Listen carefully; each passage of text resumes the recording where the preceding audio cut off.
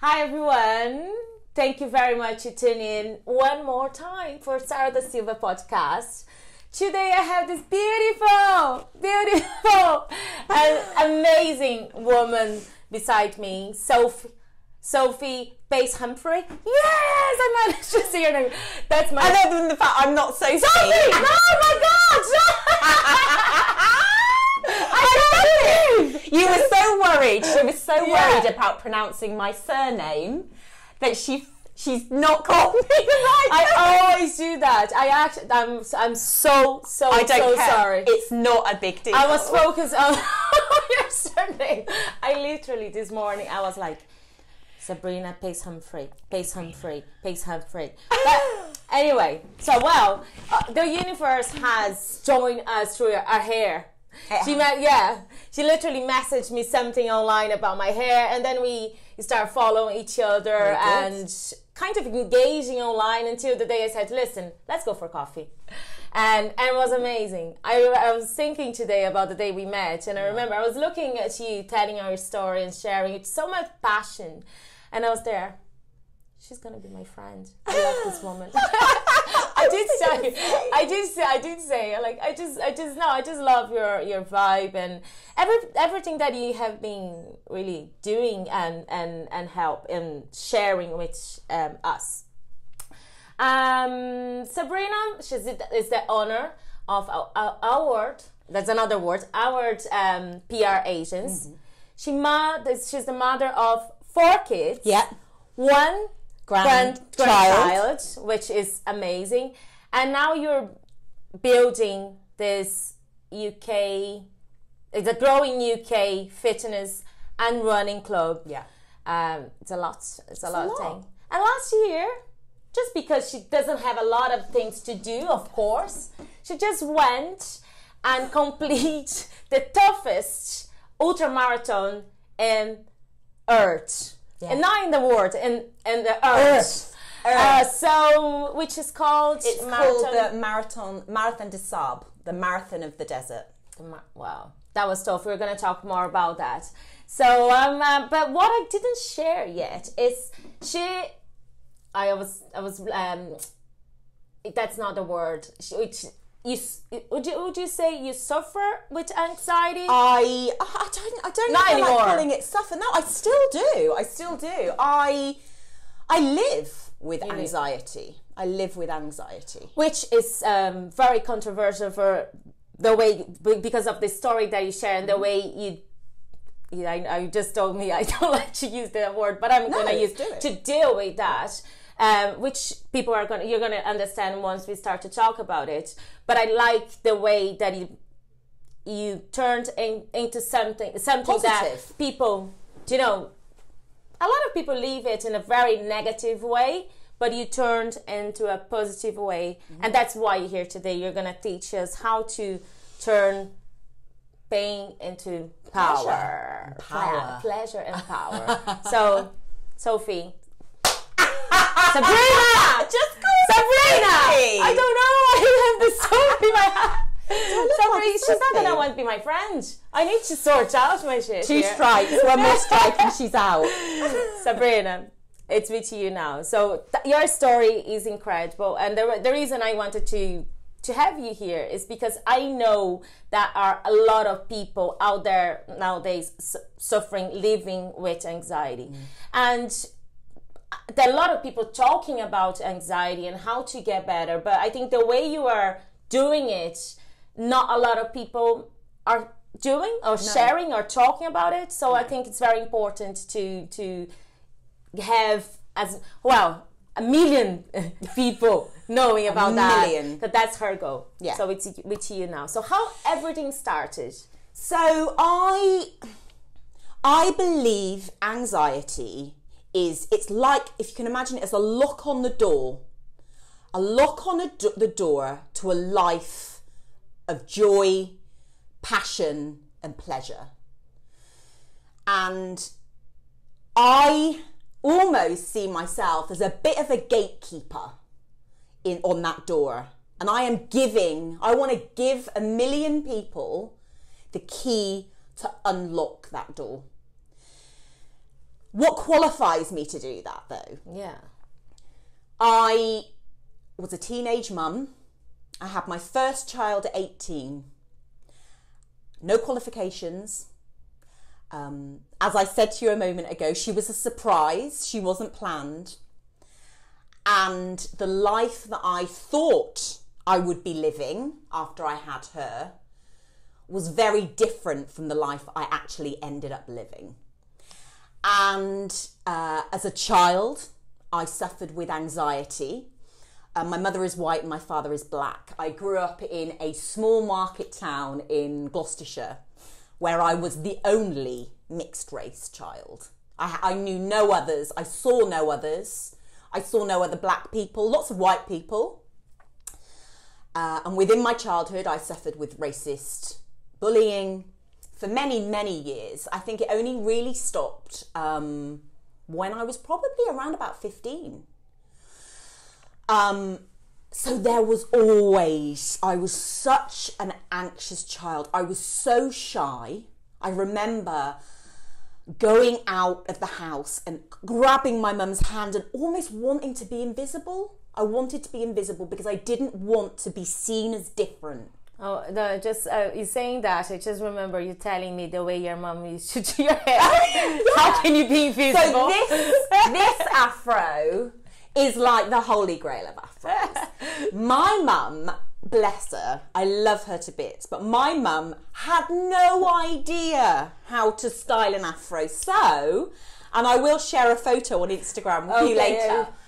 All she used to do was get a brush, cut my hair short and just brush it. Oh my God. And then she just used to pat it.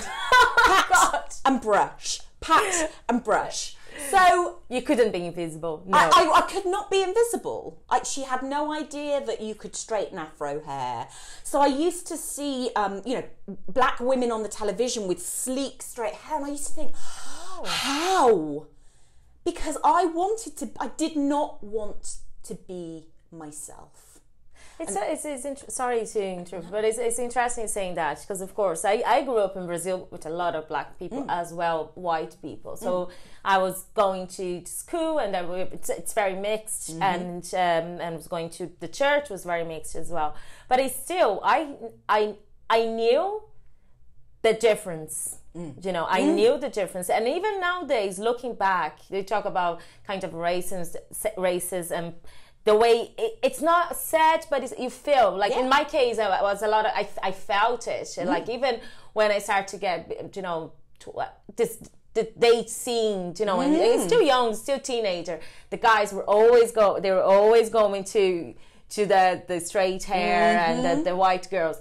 But in terms of hair, when I was around 8 years old, my mom straightened my hair, and I remember how happy I was.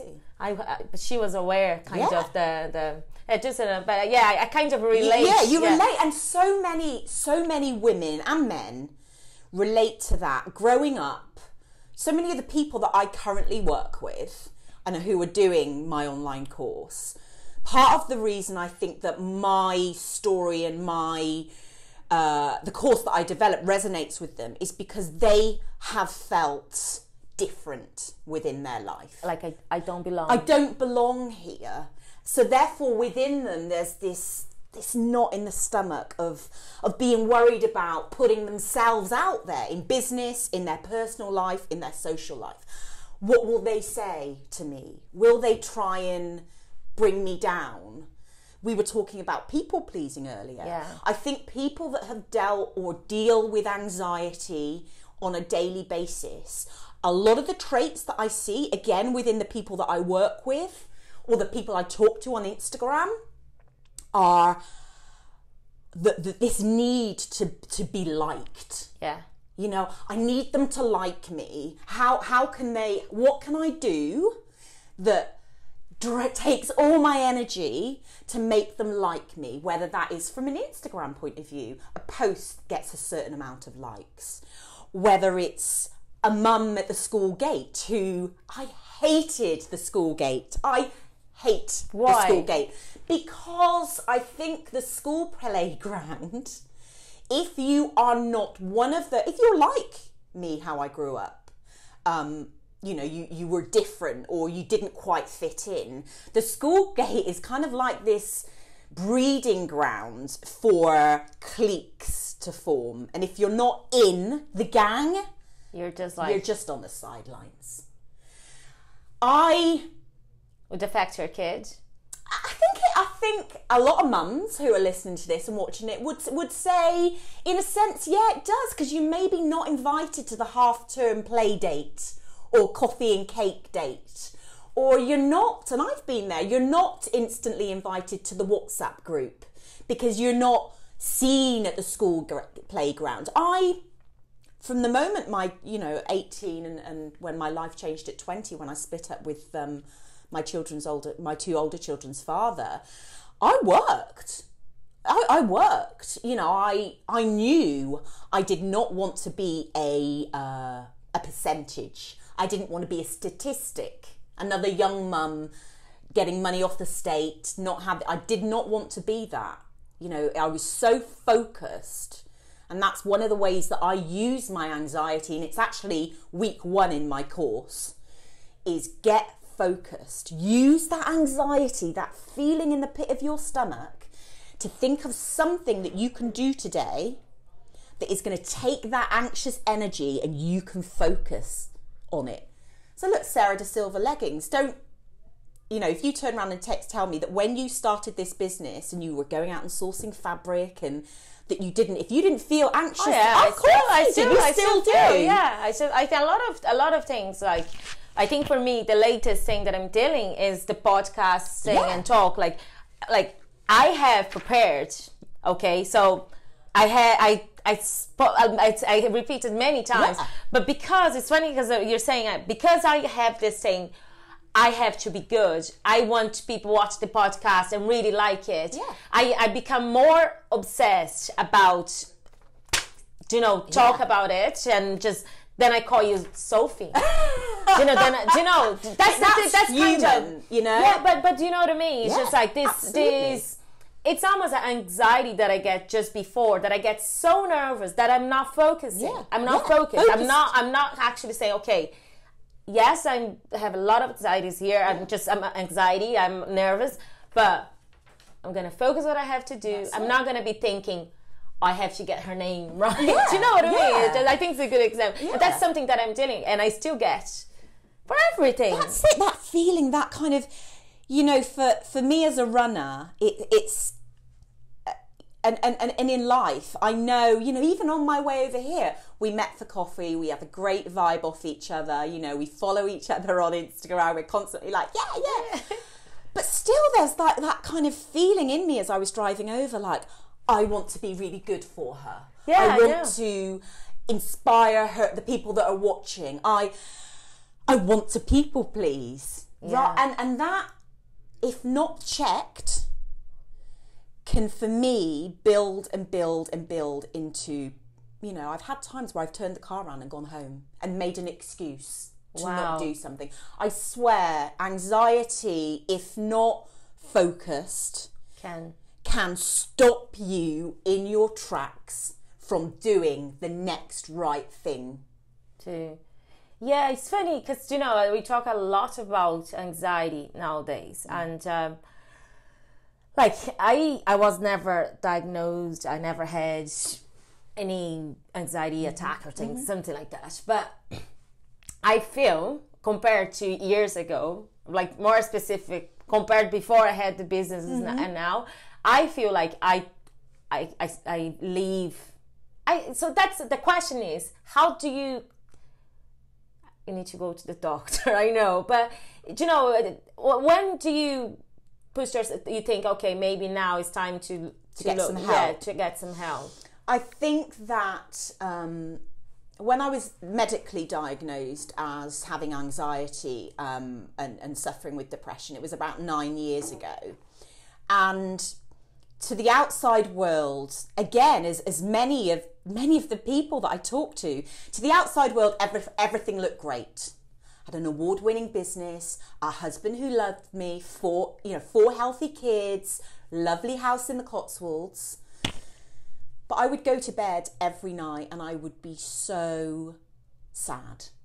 I would be so, and I would be crying. And I would be crying.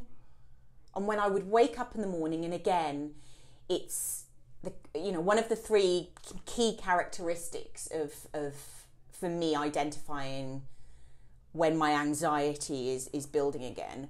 And it's waking up in the morning and that feeling of, I just don't want to face the day. I can't wait to come back to bed. Yeah, I just want to pull the covers up and just make it go away.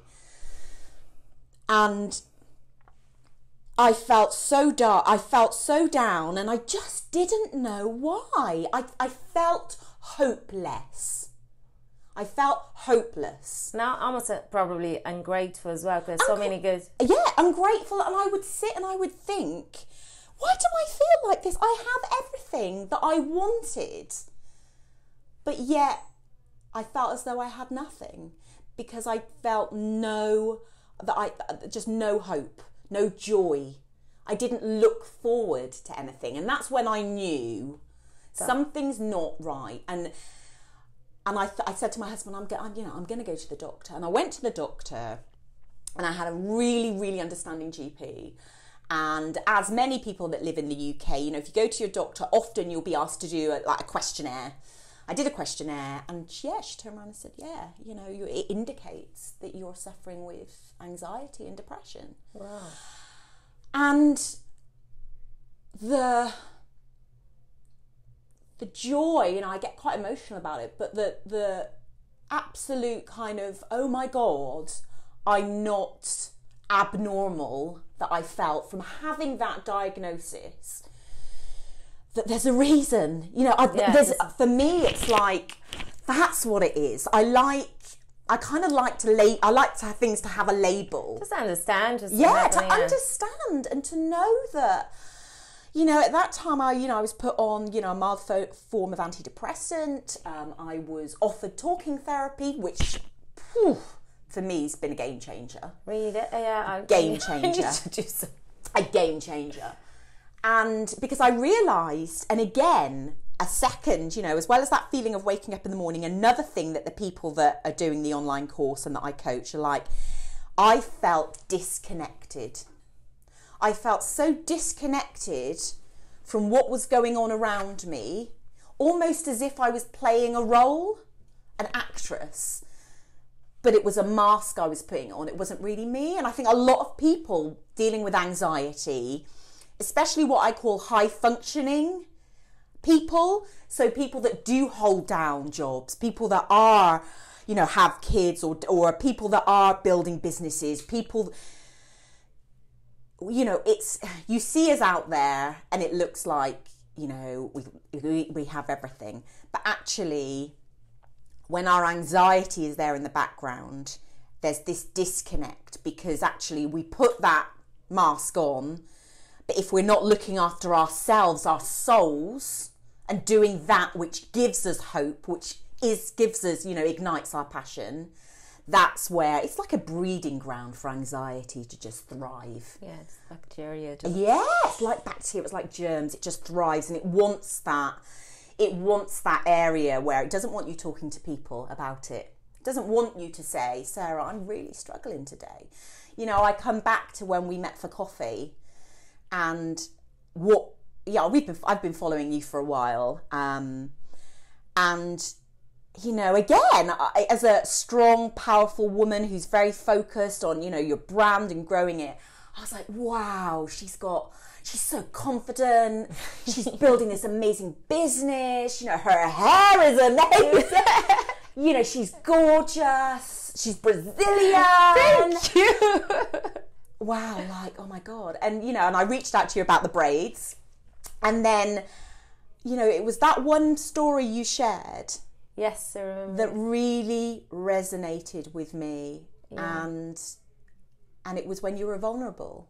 Yes. And you were saying, I am, people think I am confident. Not people think I am confident, but actually, I have those days too, yeah. And I... that's what I'm saying. Because for me, I think we understand confidence in the wrong way.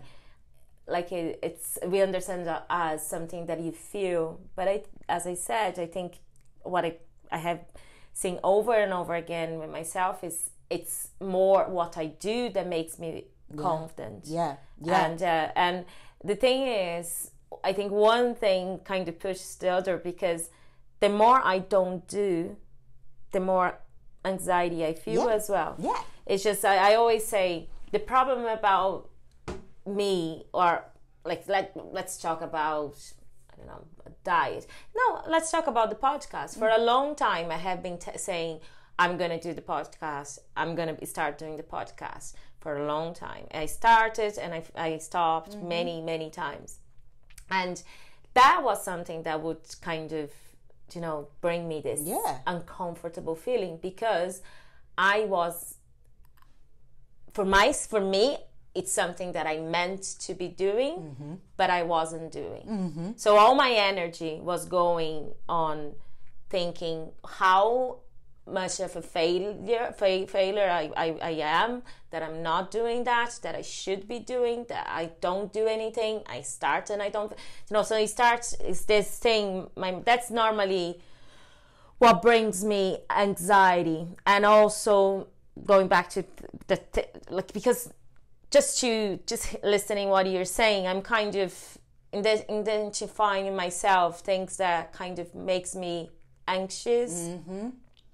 When I really want to please people. And I have, like my husband knows, sometimes I'm in bed and I can't sleep because I'm thinking about one situation, one very small situation that maybe it wouldn't affect anyone, but it affected me, and I just can't sleep because I'm thinking about that person and the way we engaged during the day.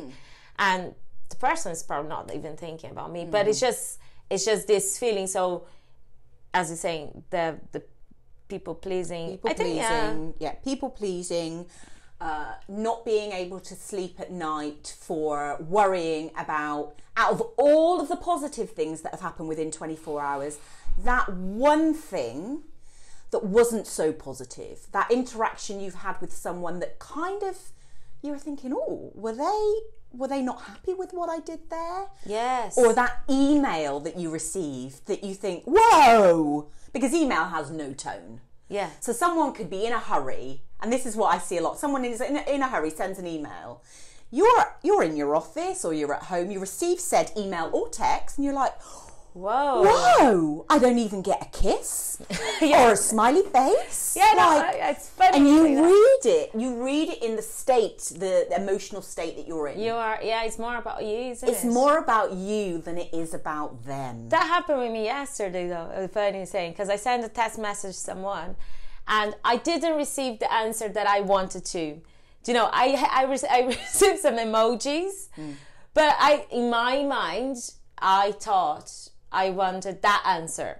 And again, took me a few hours of thinking, or maybe that person doesn't really like me, or maybe it's just it's crazy. It's that anxious mind. It's the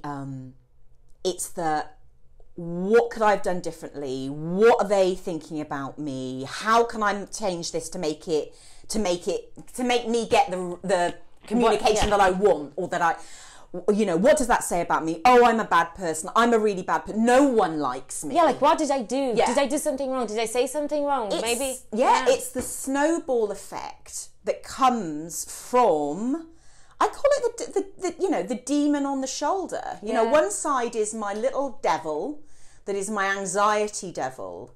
My anxiety devil says to me, you're not good enough. They don't like you. You can't run a business. No one wants to listen to what you have to say. They're sick of hearing it.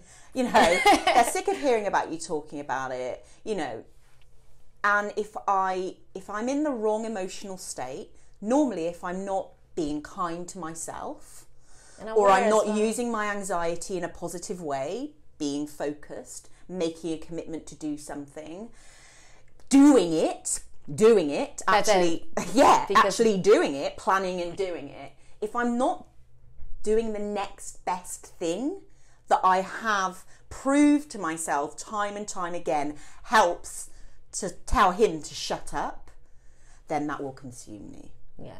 And I've been consumed with anxiety. I have turned the car around with places I'm supposed to be and pretended that I'm ill or whatever. That's where it takes me. My anxiety, as with many hundreds of thousands of people's anxiety, wants me to disconnect. Because if I'm alone, if I'm not talking to anyone, it's easy for it to talk to me and overtake me. Just to make sure that we send a strong message, and through this podcast, we're going to be able to help a lot, at least maybe a million people. Maybe a million people. A million people. But I just want to go, because you have developed the 10 steps to use anxiety to achieve accomplishment. Yeah. And so you mentioned there 4 already. Yeah. So let's try to go through the steps so we can... So, to focus, first and foremost, everyone listening to this podcast will have something that this year that they've thought, I'd love to do that. Whether it is to travel, whether it is to run a marathon or run a 5K or whatever, to get fit, let's say, to lose weight, to change career, to be promoted. So everyone has that something that they haven't done this year. They haven't done it for whatever reasons. Mostly top 3 reasons that people don't go on to achieve that I've seen. They say, I can't afford it. I don't have time. I don't have the support. 3 top reasons. So number 1 is to focus. It's to get really clear. This is what I want to do. This is my goal. And it is to immerse yourself in that. So let's talk about the Marathon Des Sables as a case in point for the 10 weeks, because it really is through me running ultra marathons. So taking myself past an ultra marathon, for anyone that doesn't know, is any distance past 26.2 miles, 42.2 kilometers. So even if you run 26.5 miles, you're an ultra marathoner. So it's long distance running. Yeah, but the one that you did. The one I did it was in the Sahara Desert, and you had to be self-sufficient. It was 156 kilometers. It was taking it to a different level. But to channel the anxiety I felt around that, Sarah, because I had never done an ultra marathon before I signed up for the Marathon Des Sables. See, but when you say that, I think, well, but you were there. Why would you have any anxiety? Because you're such a winner just to be there. But I was at that point. I had run marathons, yes, but again, my anxiety was telling me, marathons, that's your limit. That is your limit. It was putting me in a box, and I was coming up to being 40. I'd given up alcohol, so I'd stopped using alcohol as a way to cope with life. Yeah. Again, many people, many women and men, 1 glass a night turns into half a bottle, turns into, and I had realised it was no, that's enough. So I was like, my 40th birthday's coming. What can I do that is a real challenge, is going to get me outside my box? And, I've started living my life saying, when I'm on my deathbed, what do I want to look back and have no regrets about? And for me, there is peace and there is enlightenment in using physical activity as a way to achieve spiritual growth. Yes, I agree. Just, absolutely. And I had watched this documentary on Discovery about a UK rowing Olympic gold medalist called James Cracknell. And he had run this toughest foot race on earth. And as a... Oh yeah, I want to do that as well. And I was sitting in my living room watching it one night, and it was in this desert, the Sahara Desert. And I hate running on sand. You know, I hated running on sand. The little bits of running I'd done on sand, I was like, oh my God, it's horrible. You sink into it. And it's very tiring it's as well. really Yeah. tiring. And 40 degrees. And it was hot. It's 40 degrees plus. I didn't like running in hot conditions. So I was like, that's another reason not to do it. Yeah. Snakes. I'm really snake phobic. I always have been. I'm really. How many snakes have you seen in your life? Probably only like 2. Apart from in the zoo. It's like you live in Amazon. But I really have. I think it comes from my mother. She was very snake phobic. I have no problem with spiders, but snakes. So, you know, snakes in the desert. It's all there, yeah, you just imagine. And running, 153 miles, carrying everything that you need on your back. So James was carrying everything he needed, his food, his clothes, his medical supplies, his sleeping bag, everything. You carry it yourself while you're running. And I can remember watching that programme, and anxiety on my shoulders said, you could never do that, ever. Like, don't even think about that. And I thought, you know what? I want to do that. I want to see. Shut up. I want just to shut it up. I want to do that. You can never do that. You could never do that. It's too expensive. You could never train for it. It's too much. You could never do that. And that night, that voice that was like, you could do that. You could try and do that. So that would be your second step. That is, so the focus is having something to focus on. It was the Marathon Des Sables for my 40th. And then actually decide to do something. Yeah, that's it, to commit. Because that's the biggest boundary, is to commit to doing something. And for me, how I commit to things is, for me, if I'm spending money, I'm going to do that thing. Because I grew up in a poor family. You know, our family was poor. We had nothing new. You know, we lived, on the state benefits. We were poor. So I grew up like, money is precious. So if I'm going to pay to do something, I'm going to bloody do it. So I found out when the Marathon Des Sables was opening. And this is the thing, it doesn't need to be a marathon. It's just find that thing that you want to do, that you've been putting off, focus on it. And then, you know what? Commit to it in whatever way you feel is appropriate. For me, it was money. It was a £500 registration fee, non-refundable. And then you would set up a payment plan for the rest of it if you wanted to do it that way, or you pay up front. And once I had paid that £500, I was like, it is on. I'm going. Share with people. Yeah, I'm going. The third part of that then was to find my tribe members. And basically what I mean is a support system around me that would help to facilitate me reaching that goal. So the accomplishment for me was to cross the finish line at the Marathon Des Sables in 2018. That's just for me. For other people watching this, it might be to get that promotion. It might be to get that job. It might be to lose half a stone. Yeah. But it's who can I get around me to achieve that end goal? Help you. And for me, within the course, so I don't want to give away too much, but I'll give two people. So I always think there's 5 people that need to be in your tribe. 2 of those people. One should be someone that has done before what you want to do. Someone that's done it. So you can look and say, well, it is possible. Yeah. I cannot. Yeah, you can talk to them. You can sit down for coffee. For me, I wanted to be coached, because I totally believe in the power of coaching, by someone that had done it before. Someone that had done it well. Who was it? It was a fantastic woman. She's won the Marathon Des Sables twice. Her name is Elizabeth Barnes. And I contacted her. I emailed her. And I said, do you coach people? Physically coach people? Because I need a plan.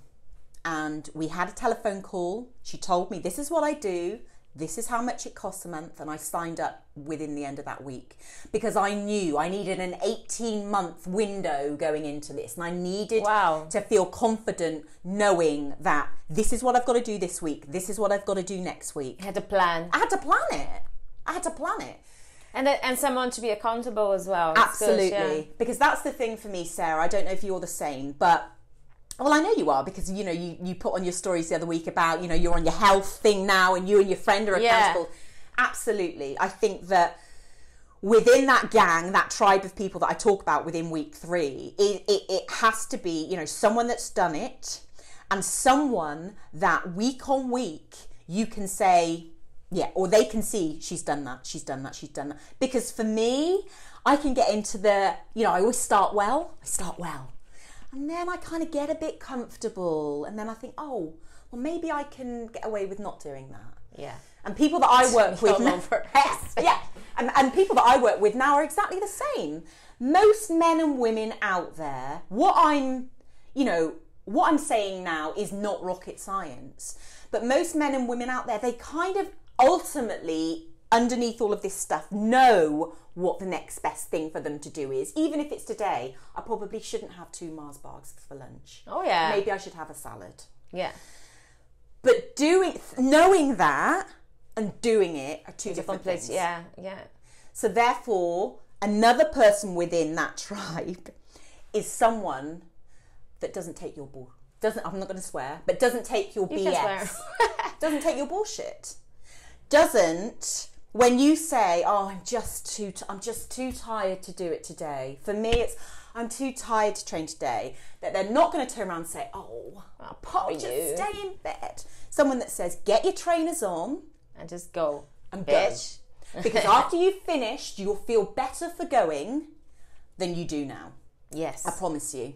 Someone that knows you, so that's the second person within that tribe. Someone that knows you and will not let you get away with these little things, these little manipulative behaviours that you do. Because it's funny, because the way it works in me, I literally, when I sign up for something, I am just excited, convinced that that's what I have to do. It's amazing, I can do it, and blah, blah. And then I started to create the excuses, and I convinced myself that actually I shouldn't be doing it. Yeah. And it's just crazy that like I can convince myself to do it and don't do it. Yeah. So it is very important. Yeah. And I also think, it's very important, because like last night, we were working all day, and I got home and I went to the gym. And I literally was driving, and I think, I don't want to go. I parked. I thought, you know what? I'm going to go back home. And I had this talk with myself, like, will you stop? Because I had these excuses in my mind that would justify me not training. Yeah. Oh, you have to do this, or, you're better off going home. And I was like, shut up, Sarah, and go. And after... it just felt so good. I literally left thinking, oh, that was good. I went. That was the best that, you know what, the ability of you to do that shows me, because of what that was at that time, saying, no. It's your anxiety devil on your shoulder. It's just, I've got all these other things to do. Haven't got time. Yeah. Haven't got time to make you feel better. Yeah. Give me someone that is going, because, one of the weeks in my course, and it's a good way to illustrate this point about physical activity. One of the weeks in my course, I call it move your ass to raise the vibe. I saw that, I like that. Yeah, move your ass to raise the vibe. Because I coach many women. Part of my, one of my hats is I'm a personal trainer and run coach. And 3 times a week I take my women out. You've seen me kind of out running with them. And probably out of those women that come out with me every week, around about 1/4 to 1/2 of them, when they turn up, that's, I don't feel like it, mental health struggles, or just feeling tired, etc., etc. And I always say to them, let's just do the next best thing, right? And when I'm coaching them, just focus on that bit of the run, or focus on that point. And then I always say to them, you will feel better when you finish this than you do now. And every single time they do, you know, you will never feel better. You will always feel better after having done some form of physical activity, even if it's going out walking with the dog. And that's a really, really important part for me and for many people. I think it's a power, if you think about energy. The more you generate, the more energy, you know, the more you move, the more energy you generate. Yeah. And so it's exactly what you're saying, because I always say, you know, talking about the fitness and exercising, we have this thing that, you need to go to the gym. And no, your body needs to move. It needs to move, you know? Yeah. From a biological point of view, what you want to release those feel-good hormones, you want that endorphin rush. And that endorphin rush, you don't need to run marathons. You don't need to go and smash yourself at a HIIT class. I swear to people watching this, just after you've watched this podcast, just getting up and going out for 20 minutes, just walking in nature, you will feel better. Your vibe will be raised. Yeah. You will feel better when you get back than you did when you started. Absolutely. Yeah, just move. Just move. Yeah. I think it's the power of just take a step. Take a step. Do you know, that's the power, because then things can start happen. Yeah. And within that week, I think that week, Move Your Ass to Raise the Vibe is, I think it's week 6. Because it comes after week 5, which for me, what I've seen in the people I coach, is that when you're halfway through something, around about halfway, and because it's a 10-week course that I've got online, week 5 is, I call it don't quit. Don't quit. Not now. Well, there's this quote, I didn't come here, I didn't come to here, how is it? I didn't come this far to come this far. Yeah, you know? Exactly. And you often find halfway through periods of change, losing weight, getting fit, starting a business, you get to that point where you're like, it's hard work, man. It's like, this is just, you know, it's energy. I maybe haven't got some of the results that I thought I would, that I set myself up to get. Is it worth it? Do I want to keep investing? And I see it time and time again. You know, with online courses like the one that I've got, you see a massive drop off halfway through, whether it's 10 weeks, whether it's 12 weeks. And what I encourage people at that time is to just get reset, is to remember, why am I doing this? What is that thing that I want to be achieving? Get that passion back. That within all the energy, the work that you've done, you're kind of thinking, because you do want it.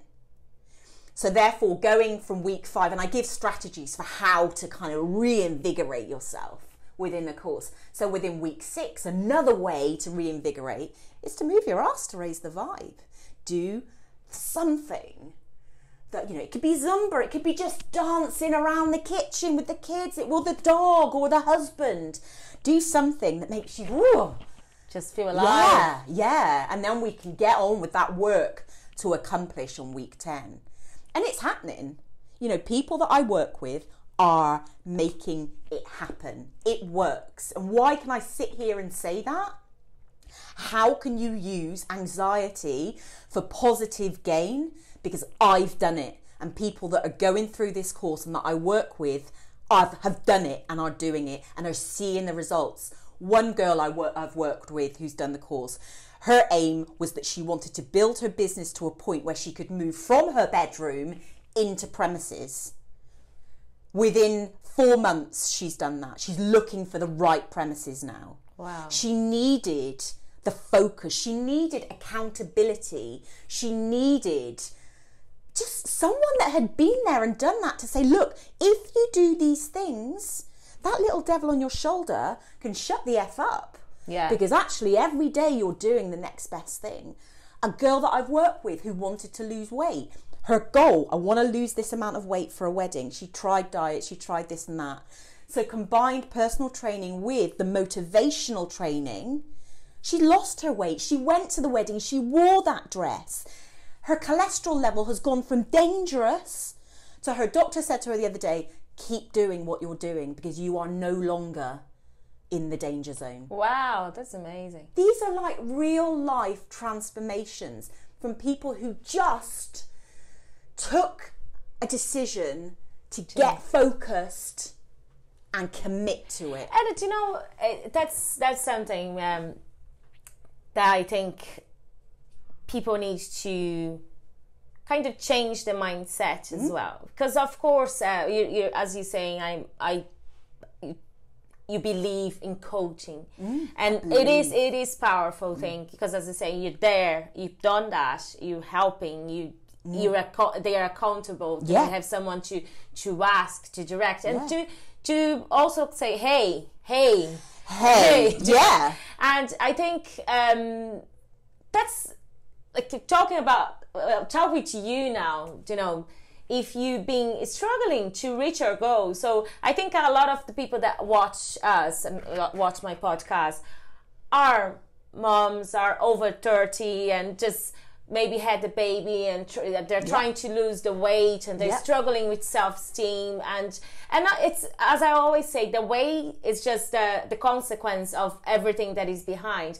So maybe it is time to look for a coach, and maybe it is time to look for someone to help you, because the thing is, you have been trying so many things over, like maybe one thing over and over and over again. So maybe it's time to say, listen, I'm gonna ask for help. Yeah, ask for help. You know, that's and a professional help as well. Yeah, absolutely. You know, I have talking therapy.